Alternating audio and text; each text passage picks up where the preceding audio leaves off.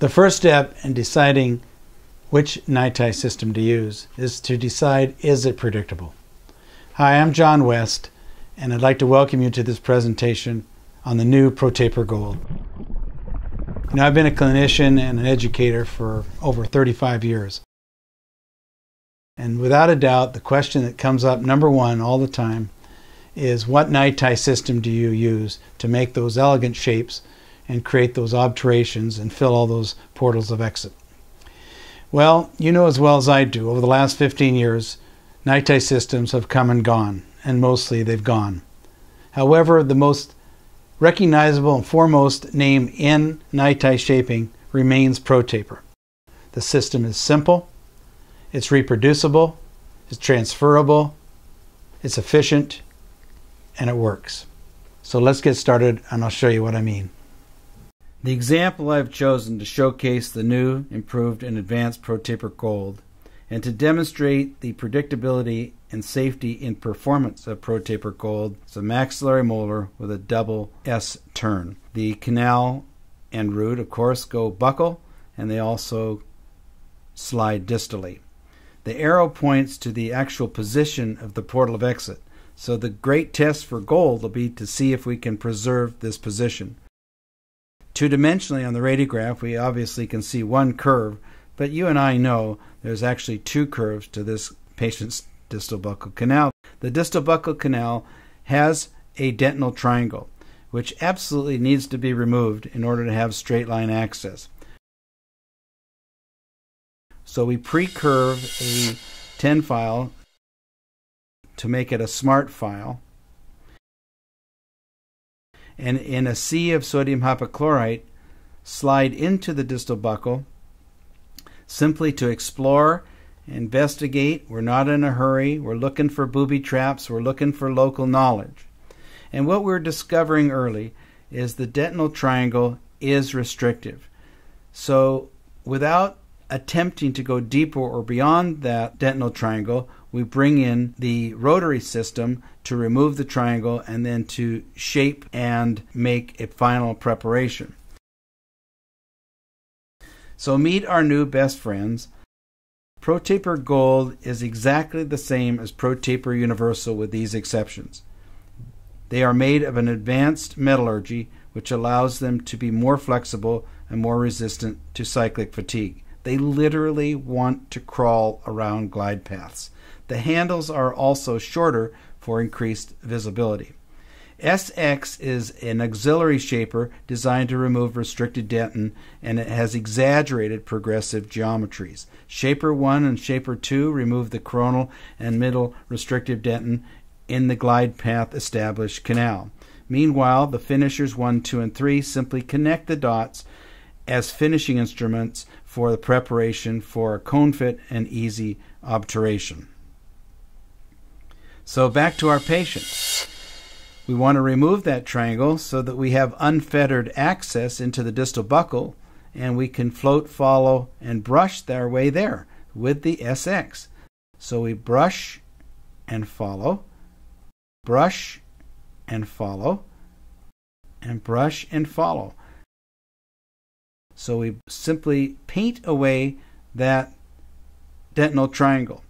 And you can see the dentin that we've removed from that triangle in the blades of the SX. So instead of now the dentinal triangle, we have a tunnel that we can easily follow. Step 2 is to irrigate with full-strength sodium hypochlorite, which will put any dentin mud into suspension so we can easily recapitulate and remove it. Remember, dentin mud and collagen are the fatal flaws of endodontics. Sodium hypochlorite will digest detached collagen, and so irrigation is an absolute must, and you can't do enough of it. Once we have thoroughly irrigated the chamber and the coronal portion of the canal, what's next? Well, what's next is to imagine ourselves arriving at the radiographic terminus with the 10 file. Take a deep breath, relax, curve the file from the shaft to the very tip. This makes, again, a smart file. Then, by simply slipping and sliding into the now unfettered orifice again, we can see that with restraint and without pushing, we simply are able to follow easily this double S curve to the radiographic terminus, which we know is slightly beyond the physiologic terminus, which is the exact position we want to be at to make a glide path, because we want to stay patent. Otherwise, the apical area will be clogged and will be short of the mark. Radiographically, we can see clear evidence that the file is beyond the radiographic terminus and can be further validated by the apex locator. What is a glide path? How do we make it? A glide path is a super duper, unbelievably loose tin validating a smooth tunnel from the orifice to the apex. So it is a smooth tunnel from orifice to apex. It could be short, if it could be curved, it could be multiple curves. NiTi doesn't care as long as the walls are smooth. So in vertical strokes, increasing amplitude over the traveling distance of the apical third, the tin file is followed and withdrawn until it is loose as a goose and we literally own the glide path. Some colleagues prefer to expand the glide path with a number 15 file or the new ProGlider, which is a single mechanical baby ProTaper that can very successfully expand the glide path for any NiTi system, including reciprocation. Well, it's time to remove restrictive dentin and connect the dots. So purple S1 watchwords are brush and follow to length. So brush and follow, brush and follow, brush and follow. You might want to say that to yourself. Notice the restrictive dentin is removed. Then we bring in S2, purple, white, yellow, red. So white, S2. Again, the watchwords are brush and follow, brush and follow. No pressure really at all, just the weight of the handpiece, brush and follow. And the geometries are cutting where they need to cut to remove restrictive dentin. Finisher 1, yellow. The watchwords here are the reverse of the shapers. Finishers are instead follow and brush, follow and brush. In animation, this is literally what happens with the ProTaper Gold. They want to crawl around smooth glide paths. It's a very confident and freeing feeling, and you've got to experience this yourself to know what I'm talking about. In animation, you can see the flutes are not full yet of dentin. And when we inspect the flutes outside of the tooth, we can see that we would have had false tugback because that shape does not yet exist. So this is our cue to progress with F2. What are the watchwords? Follow and brush. Follow and brush, follow and brush. And as you're experiencing ProTaper Gold, finishers particularly, you begin to understand the mastery of pace, rhythm, and flow. These instruments are designed to follow the next one. Notice the flutes are now filled with dentin, and in animation we can see that that shape would exist and does exist. And as we look clinically on the actual file itself, we can see the same validation. We have verified the shape. Now, when do we fit the cone? We fit the cone when we finish shaping. When do we finish shaping? When the flutes are filled with dentin. Special machine molded gutta-percha cones are followed to length, and we can check the apparent length against our finisher, and you can see it's quite close. We can do the same thing with a verifier in a carrier base obturation.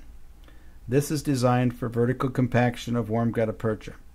And what we can do clinically, which we can't do of course in the mouth, is to observe that the position of the gutta-percha cone fit, round peg into a square hole, is exactly where the original foramen was. And if we were to look at the root from the side, we would see radiographically that cone fits exactly at the radiographic terminus. Cone fit is a unique art in itself. The longer, more curved and thinner the canals, the closer one wants to fit the cone. The straighter, wider, and shorter the canals, the further away the cone fits. So what would I do here? I would cut this typically back 1 millimeter for a vertical compaction of warm gutta-percha, and if you're making a carrier base, you would make your length 1 millimeter short of that finisher that we used to transfer the length a moment ago. So there you have it. The predictability, safety, and simplicity of ProTaper Gold. Shapers for shaping, finishers for finishing. And now it's your turn to experience and feel what I'm feeling. The treatment technique tip card is extremely valuable to review what we've talked about in terms of shapers and finishers. But the main thing that's important to remember is the distinction of the two words. For the shapers, remember brush, follow, brush, follow, brush, follow. For the finishers, on the other hand, it's just the reverse. Follow, brush, follow, brush, follow, brush. Nothing really has, in my experience, replicated the feeling that I've gotten following ProTaper Gold down a canal. And I've discovered a newfound level of competence and consistency and confidence that I never knew before. You know, I look forward to talking with each of you in the future about mastering the skill of shaping. And I invite you to have your own gold medal experiences and performances. ProTaper Gold is a game changer. It's changed my game, and I'm not going to be happy until it changes yours.